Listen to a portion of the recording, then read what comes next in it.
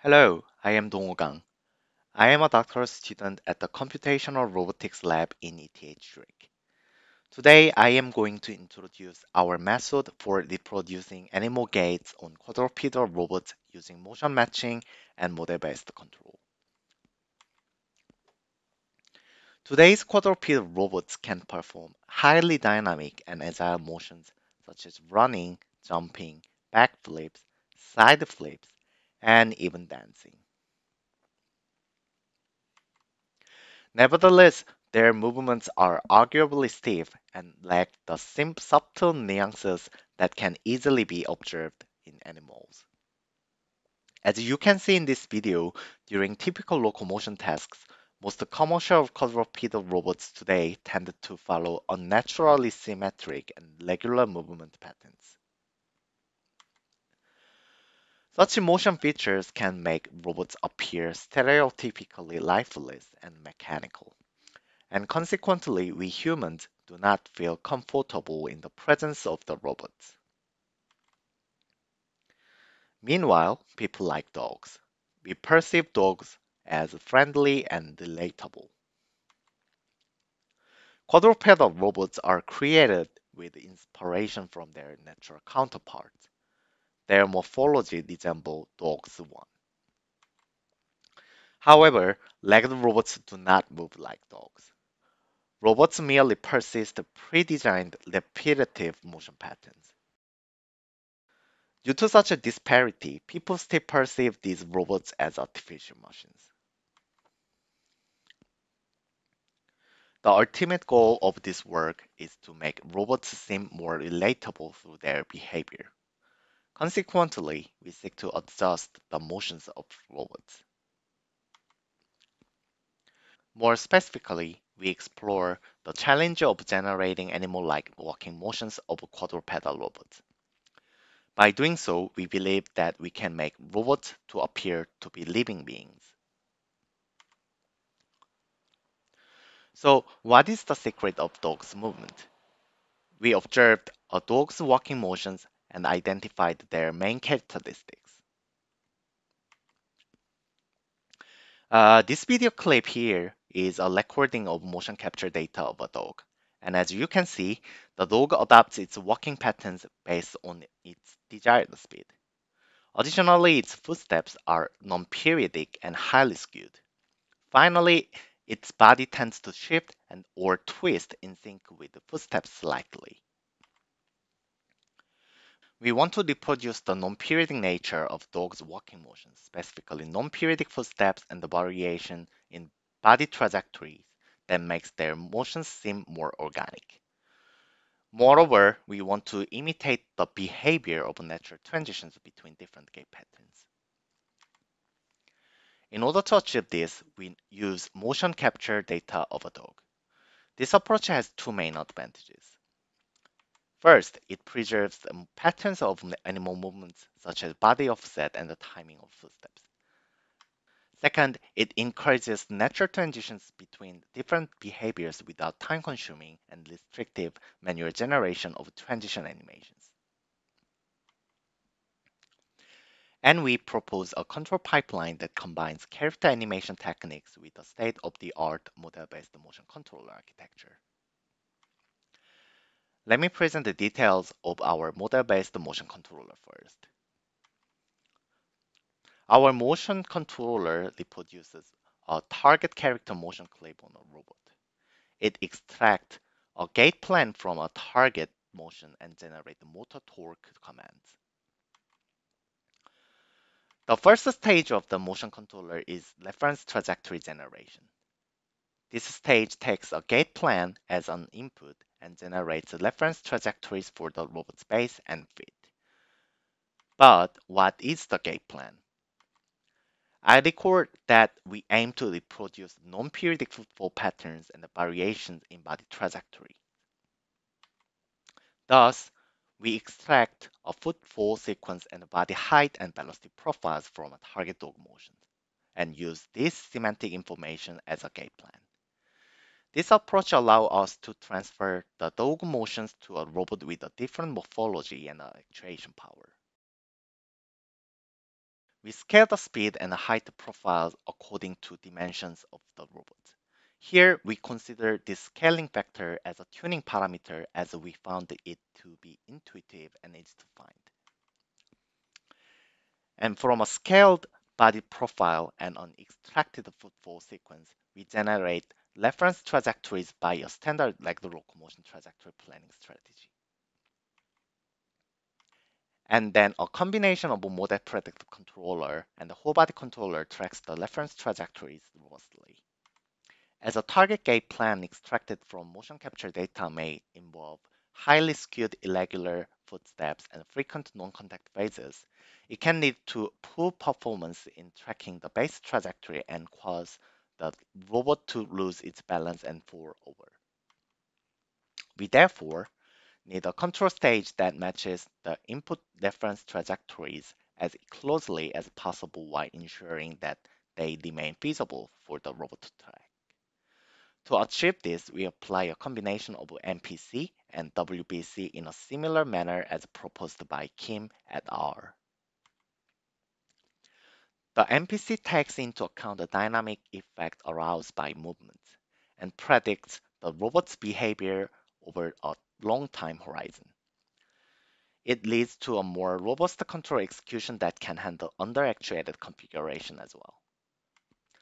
Our MPC uses a simple lump mass model that represents a robot as a 60 degree of freedom single body object.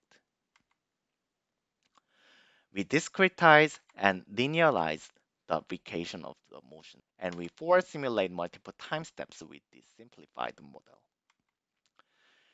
Then we find optimal ground reaction forces as well as body trajectory predictions that minimizes trajectory error by solving a convex quadratic programming.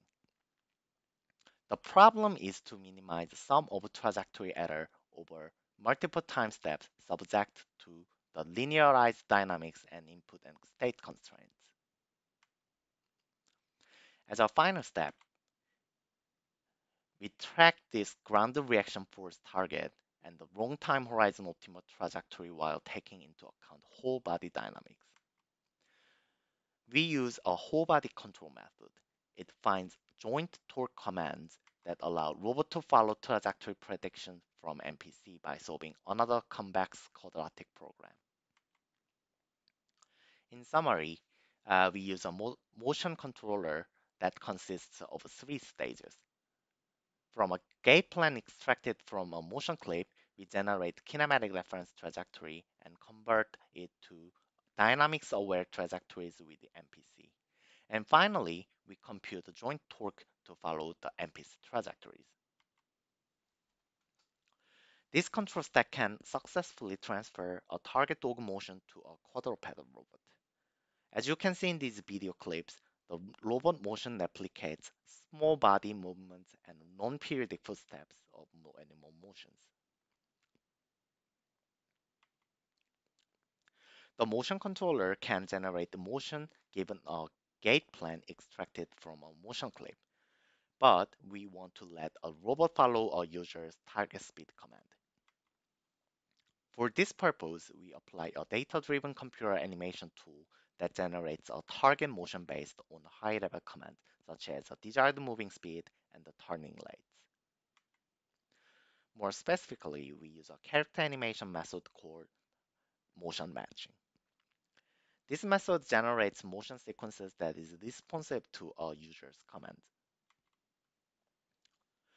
The idea of motion matching is simple. Given the current state of some predefined motion features and the user's target input, we retrieve the best sequence to play from the huge mocap dataset. And we blend the retrieved motion into currently played motion sequence.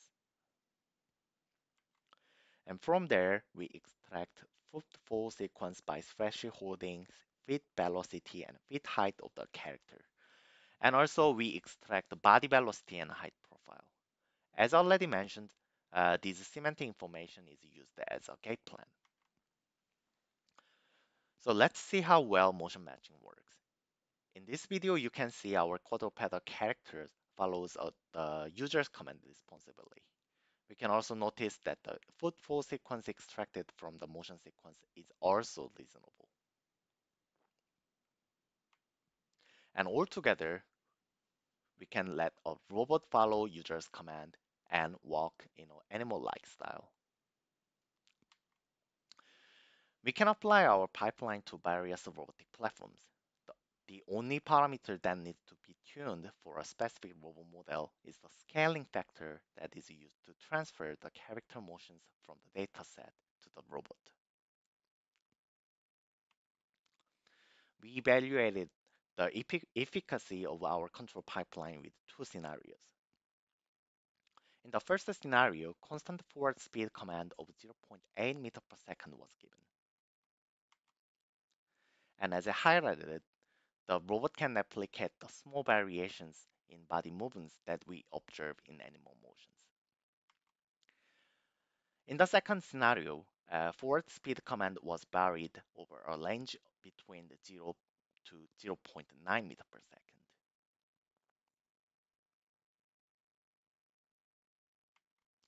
The plots here show that the robot is able to track the user commanded inputs. There are some mismatches and delays in comparison to the target command in velocity level, but overall, the target-based position resulting from the velocity command can still be tracked reasonably well. The footfall sequence of the robot is depicted in the last row. It is visible that the robot swiftly changes its gait based on the target-based speed. In the range of 0 to 0.3 meter per second, the gait planner generates a slow walking gait that moves the robot's feet one by one. As the command speed increases to 0.3 to 0.6 meter per second, the gait is changed to a pace gait. And in the range of 0.6 to 0.9, the gait is changed to a trot gait. We can see that the footfall frequency as well as the duration ratio of swing to stance phases increase with higher speed commands.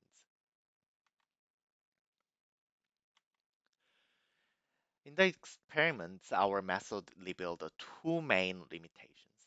First, since motion matching simply searches through the existing dataset, the resulting robot motions are limited by the richness of the motion capture dataset. This results in the mismatches and the delays in a robot's velocity comparison to the target commands as highlighted here. This problem can be addressed by collecting more data or applying more advanced data-driven methods that can generate motions even does not exist in motion database. Second, we noticed that foot skate effects can occur during the motion matching phase. And this can result in infeasible footfall sequences that cannot be robustly handled by the locomotion controller. This is mainly due to the initialization blending, which can propagate a drift along the limbs. The graphics community has addressed this problem in the context of character animation.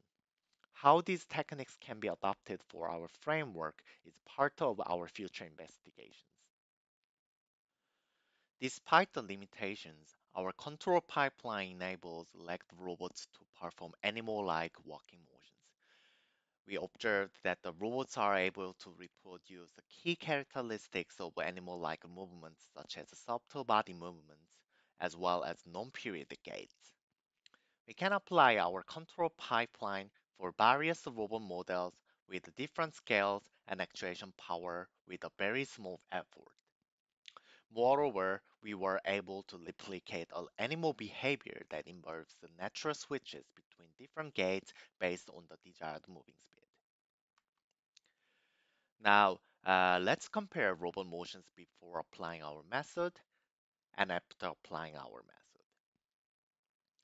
We believe animal-like robot motions that we generated here appear more natural and organic. In the near future, we are going to deploy our control pipeline on robot hardware for testing and validation. Thank you very much for your attention.